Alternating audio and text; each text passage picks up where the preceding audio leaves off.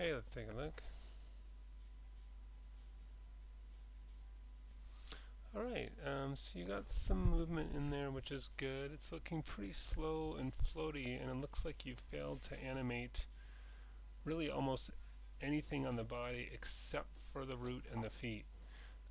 So the main point I would make for you, if we kind of go over to the Maya file, is that for each of these poses, you should be looking at and adjusting every one of these curve controls.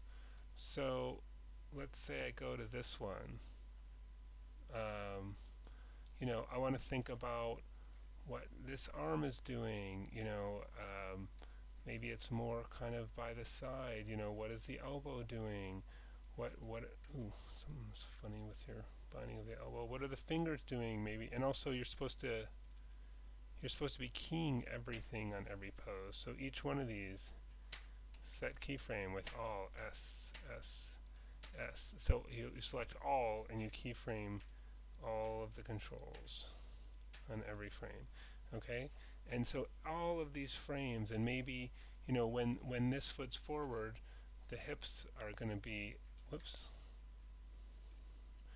the hips are going to be a little bit forward, and where is the shoulder control? It's hidden inside here for some reason.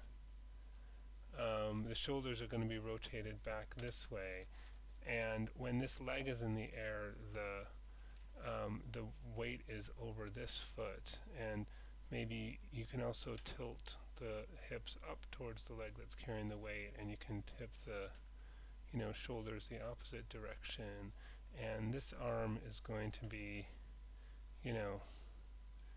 when that you've kind of got that okay, where this arm is sort of forward when that leg, the opposite leg, is forward, and this is back with that one, although it's kind of swung out pretty far that way.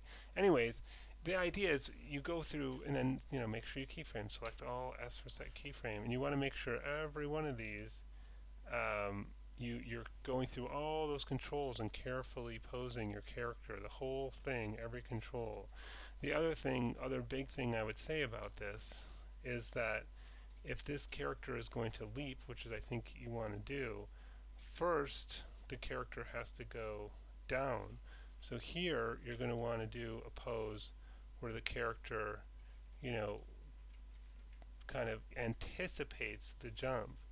So, really crouches down, and obviously you put more time into the pose than I just did, and then it's more believable when the character jumps up if it anticipates that first. And also make sure these feet aren't sliding, make sure they stick. So for example, when this touches down, obviously get that flat, but I'm going to set a keyframe here, middle mouse click, set another one here. Right, and so that's sticking now.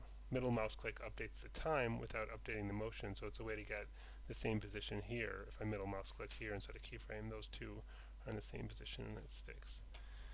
So yeah, just a lot more time on each of those poses, and then anticipate. So if you're going to leap up, you got to crouch down first and then leap up.